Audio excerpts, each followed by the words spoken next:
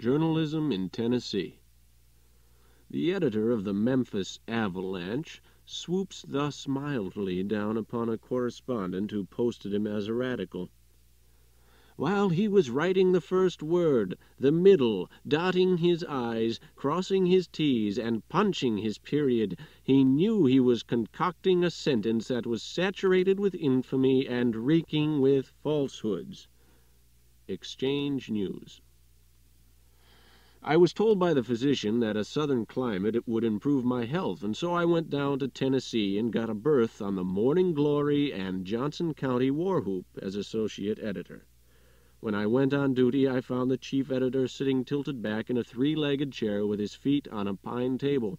There was another pine table in the room and another afflicted chair, and both were half buried under the newspapers and scraps and sheets of manuscript. There was a wooden box of sand sprinkled with cigar stubs and old soldiers, and a stove with a door hanging by its upper hinge. The chief editor had a long-tailed black cloth frock coat on and white linen pants. His boots were small and neatly blackened. He wore a ruffled shirt, a large seal ring, a standing collar of obsolete pattern, and a checkered neckerchief with the ends hanging down. Date of costume about 1848. He was smoking a cigar and trying to think of a word, and in pawing his hair he rumpled his locks a good deal.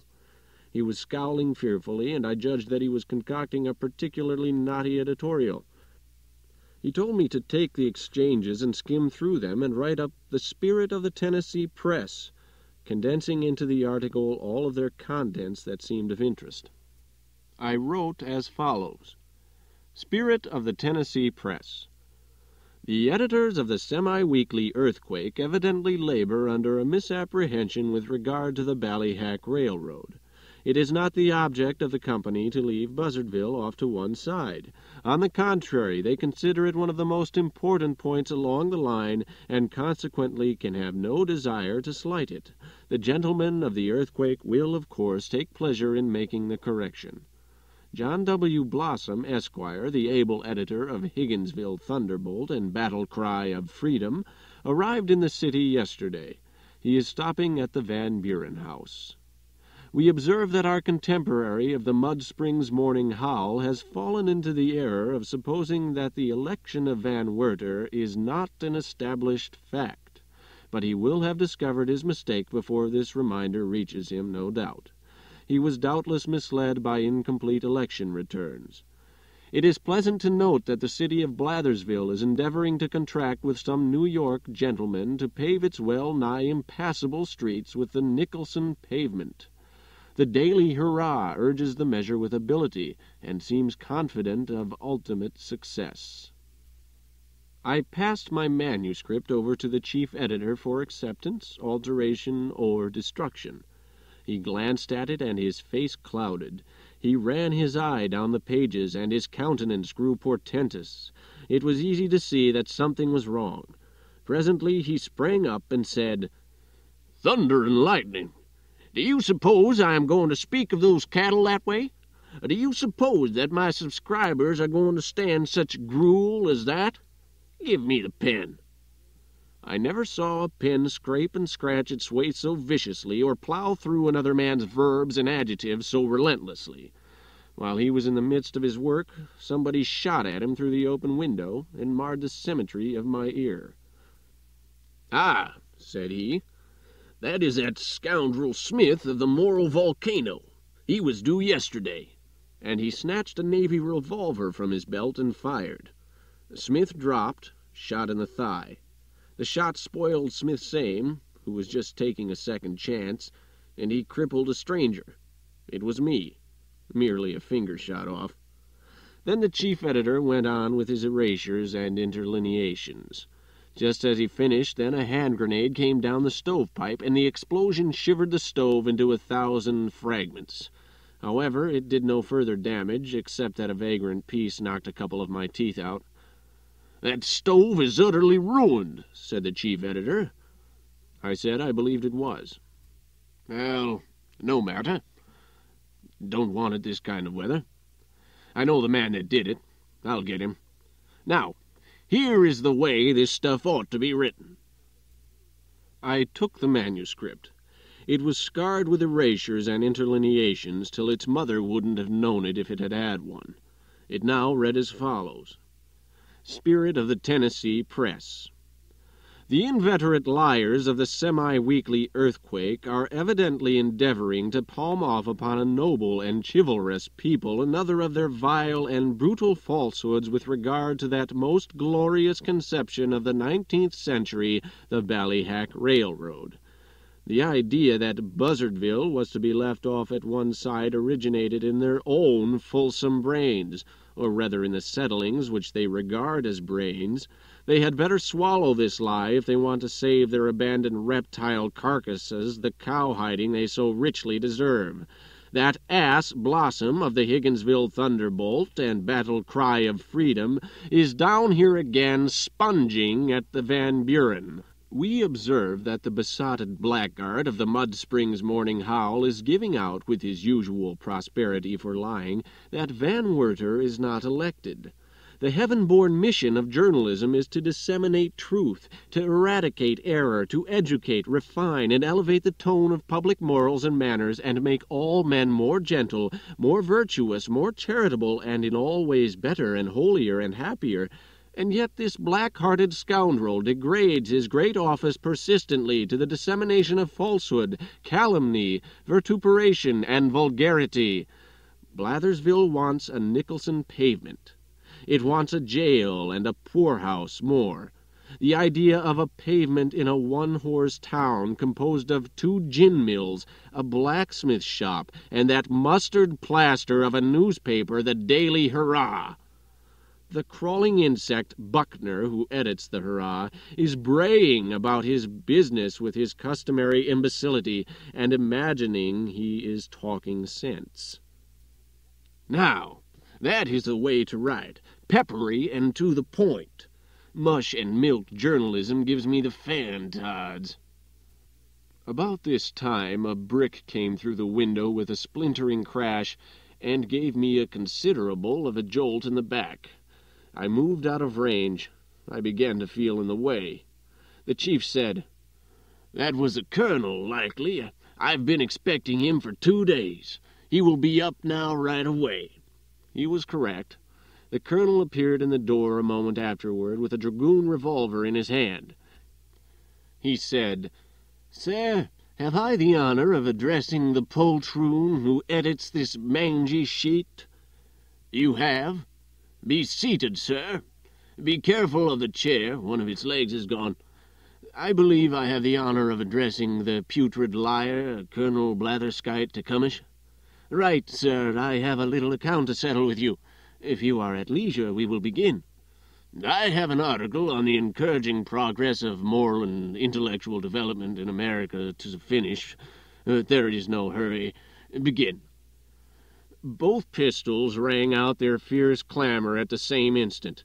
The chief lost a lock of his hair, and the colonel's bullet ended its career in the fleshy part of my thigh. The colonel's left shoulder was clipped a little. They fired again. Both missed their men this time, but I got my share, a shot in the arm. At the third fire, both gentlemen were wounded slightly, and I had a knuckle chipped. I then said I believed I would go out and take a walk, as this was a private matter, and I had a delicacy about participating in it further. But both gentlemen begged me to keep my seat and assured me that I was not in the way. They then talked about the elections and the crops while they reloaded, and I fell to tying up my wounds. But presently they opened fire again with animation, and every shot took effect. But it is proper to remark that 5 out of the 6 fell to my share. The 6th one mortally wounded the colonel, who remarked with fine humor that he would have to say good morning now, as he had business uptown. He then inquired the way to the undertaker's and left.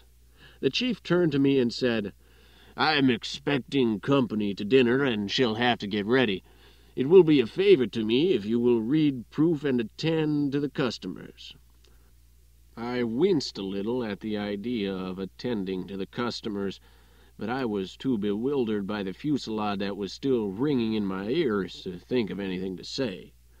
He continued, "Jones will be here at 3. Cowhide him. Gillespie will call earlier, perhaps. Throw him out of the window. Ferguson will be along about 4. Kill him. That is all for today, I believe. If you have any odd time, you may write a blistering article on the police. Give the chief inspector rats. The cowhides are under the table, weapons in the drawer, ammunition there in the corner, lint and bandages up there in the pigeonholes. In case of accident, go to Lancet, the surgeon, downstairs. He advertises. We take it out in the trade." He was gone. I shuddered. At the end of the next 3 hours I had been through perils so awful that all peace of mind and all cheerfulness were gone from me. Gillespie had called and thrown me out of the window. Jones arrived promptly, and when I got ready to do the cowhiding, he took the job off my hands. In an encounter with a stranger, not in the bill of fare, I had lost my scalp. Another stranger by the name of Thompson left me a mere wreck and ruin of chaotic rags. And at last, at bay in the corner, and beset by an infuriated mob of editors, blacklegs, politicians, and desperadoes who raved and swore and flourished their weapons about my head till the air shimmered with glancing flashes of steel, I was in the act of resigning my berth on the paper when the chief arrived, and with him a rabble of charmed and enthusiastic friends. Then ensued a scene of riot and carnage such as no human pen, or steel one either, could describe. People were shot, probed, dismembered, blown up, thrown out of the window. There was a brief tornado of murky blasphemy, with a confused and frantic war dance glimmering through it, and then all was over. In 5 minutes there was silence, and the gory chief and I sat alone and surveyed the sanguinary ruin that strewed the floor around us. He said, "You'll like this place when you get used to it." I said, "I'll have to get you to excuse me. I think maybe I might write to suit you after a while. As soon as I had had some practice and learned the language, I am confident I could. But to speak the plain truth, that sort of energy of expression has its inconveniences, and a man is liable to interruption. You see that yourself. Vigorous writing is calculated to elevate the public, no doubt, but then I do not like to attract so much attention as it calls forth. I can't write with comfort when I am interrupted so much as I have been today. I like this berth well enough, but I don't like to be left here to wait on the customers. The experiences are novel, I grant you, and entertaining, too, after a fashion, but they are not judiciously distributed. A gentleman shoots at you through the window and cripples me. A bombshell comes down the stovepipe for your gratification and sends the stove door down my throat. A friend drops in to swap compliments with you and freckles me with bullet holes till my skin won't hold my principles. You go to dinner and Jones comes with his cowhide. Gillespie throws me out of the window. Thompson tears all my clothes off, and an entire stranger takes my scalp with the easy freedom of an old acquaintance.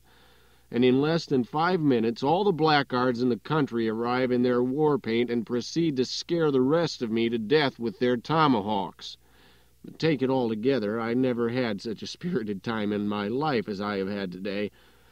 No, I like you, and I like your calm, unruffled way of explaining things to the customers, but you see I am not used to it.